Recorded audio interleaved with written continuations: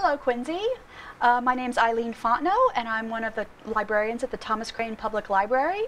And today I'm with Wheaton College professor Del Case. He will be speaking at the main library on Tuesday, March 24th at 7 o'clock, and he'll be speaking about the great year in music of 1970. So welcome, Del. Happy to be here. Yeah, good to see you again. So why don't you tell us a little bit about yourself and your background? Well, I've lived in Quincy for about 15 years, and I first taught at Eastern Nazarene. Now I teach at Wheaton College down in Norton. I've done a lot of music work in the city, classical music, but also pop music. I'm really interested in popular music. I teach and do research on popular music, and I'm really excited to come back to the library and give one of my talks on pop music. The topic is great music of 1970, and there's just an incredible list of records that were released in 1970.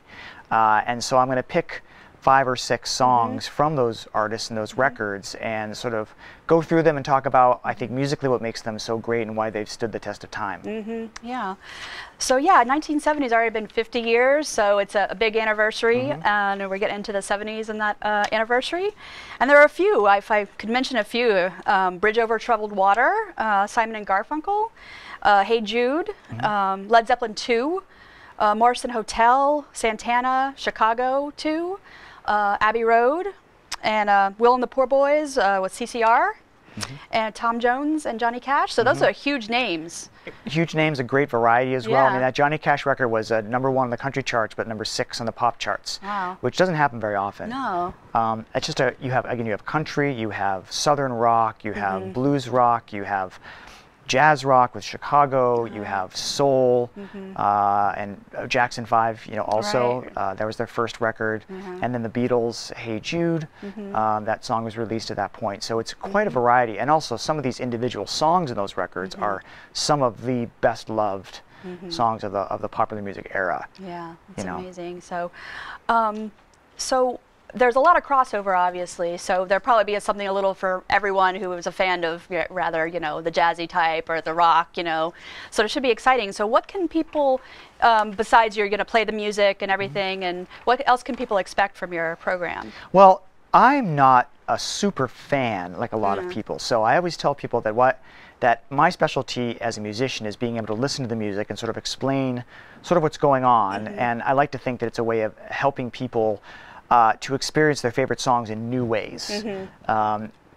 I don't know as much about the history and the sort of the artistic background, the biography of a lot of artists. That's what I mean by not being like a super fan. Right. So what I love to do is talk about a song, how it sort of works as a piece of music, and then open up the floor for people to share their memories or their thoughts or their knowledge about maybe the cultural context of the record, for example. And I learn a lot from that. So people do not have to have any musical background at all to come to this kind of event. In fact, that's my job, is sort of to equip people with certain ways of thinking and listening to music. But I always look forward to learning a lot about the records myself. Yeah. So it seems like it's a lot of a program for a lay person. It doesn't have to be someone who's like, I know these notes and that and this and everything. So it'd be interesting to hear maybe also a personal side to these songs. I've heard some great stories from people who attend these events about personal connections with the artists or where they were when they first heard the song. Really compelling stories that add so much color, because with pop music, it's not just about the sounds that come out. It's about how they fit into the time they were released, and how they fit into the individual lives of the fans. And how they contributed to mainstream society. And that's not as much how what happened to classical music, where today you don't have to know a thing about Mozart to appreciate Mozart at all. And so that's why I like talking about popular music.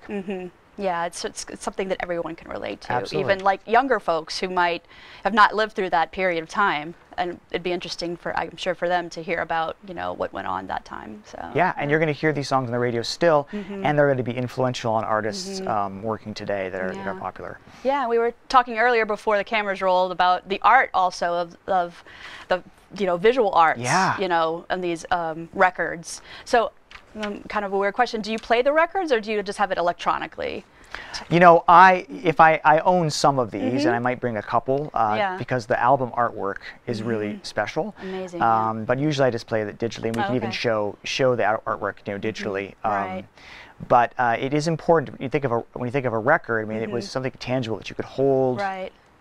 You know, leaf through these big full color pictures. Right. It added a lot to the experience. Yeah. So we've seen in recent years the resurgence of vinyl, which is very interesting to me. It's kind of a throwback to this era. What do you think that causes that? I mean, why do people want vinyl suddenly again? Well, I do think that well, one of the aspects that makes popular music really interesting is that it has this distinctly nostalgic component. So material culture or items, swag, you know, or sort of mementos from shows, they have their own sort of cachet, if you will. And many people do look upon the 60s and 70s as a golden era of popular music. And so the record, the actual vinyl record, sort of comes to symbolize a golden era. So a lot of indie rock bands and others are releasing new albums on vinyl as well as digitally, and I think they're trying to capture that sense of that sort of hipster cachet. I personally think that that music sounds better on vinyl, but generally speaking, I get that sense when I hear classical music more because the fidelity is higher. Pop music is already so heavily affected and sort of constructed in the studio that the fidelity doesn't matter as much, the sort of accuracy of the sound. That's not the point. You're not really capturing a sound as much as you're creating a sound. So I think that it's not the reason why vinyl is back in a sense that has less to do with how it sounds and more that it symbolizes sort of a hipness you know, that used to exist. Exactly. They're trying to recapture that. Yeah. Let's see, anything else you'd like to share with us about the program? Well, I just hope that people come. You don't have to have any musical experience, and you know, and I also hope if people come that they will feel free to share their thoughts, because as I said, I learn as much as they hopefully do from me, because I wasn't there in 1970 yet, and there's a lot of stories behind this music that I'd love to find out about. Yeah, it's very exciting. So thank you for coming. And so please join music professor Del Case at the main library at 40 Washington Street, 7 o'clock, Tuesday, May 24th, and we'll learn all about the music of 1970. Thank you. Thanks.